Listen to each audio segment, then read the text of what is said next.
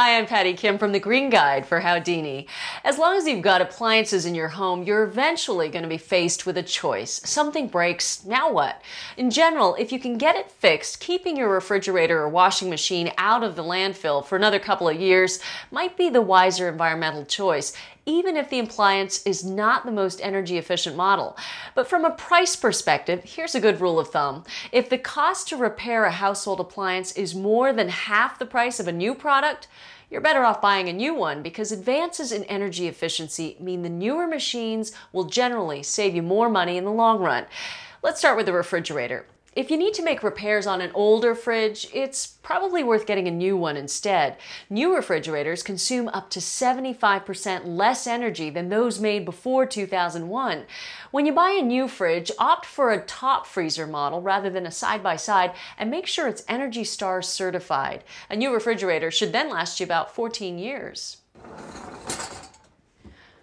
Replacing older dishwashers is also a good idea. Newer models use less hot water, have energy-efficient motors, and use sensors to determine the length of the wash cycle, making Energy Star models 25% more efficient than the minimum federal standards.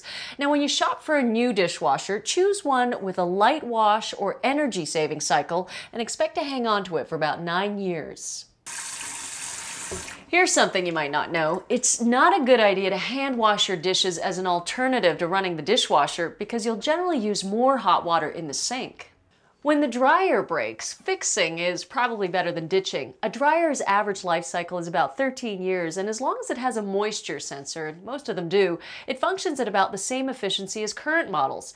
When it's time to buy a new dryer, look for one with the sensor in the drum as opposed to in the exhaust vent. It'll shut off a little sooner and save slightly more energy. However, since dryers consume large amounts of energy, line drying or hanging your clothes on a rack is really the greenest option.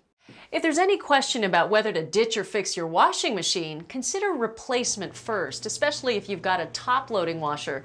Top loaders use a lot more water than new front-loading machines. Look for one with the Energy Star label on the front. Might cost a little more, but these models circulate clothes in a shallower pool of water, use less water and heat, and save you money in the long run.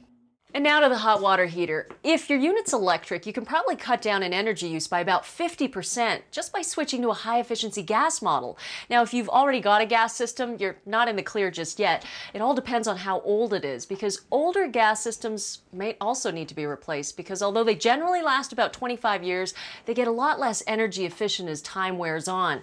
So if your gas hot water heater is more than 10 years old, it probably deserves to be ditched.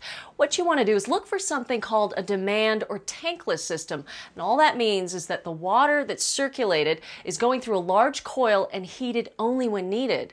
Although Energy Star doesn't certify these models, the government estimates they use up to 60% less energy when you compare them to the standard minimum efficiency heaters.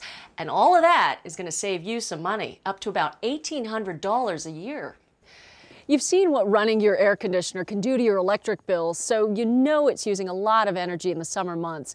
When the air conditioning fails, if the appliance is older than 10 years, ditch before you fix. And that goes for both window units and central air conditioners. And a final note, remember that when you're getting rid of old appliances, you really need to know what your community requires for their disposal. Because of the coolants used, old window air conditioners need to be disposed of in hazardous waste facilities. Old central air compressors are usually disposed of by the contractor hired to install the new one, but that's something you can always ask about ahead of time. I'm Patty Kim from the Green Guide for Howdini.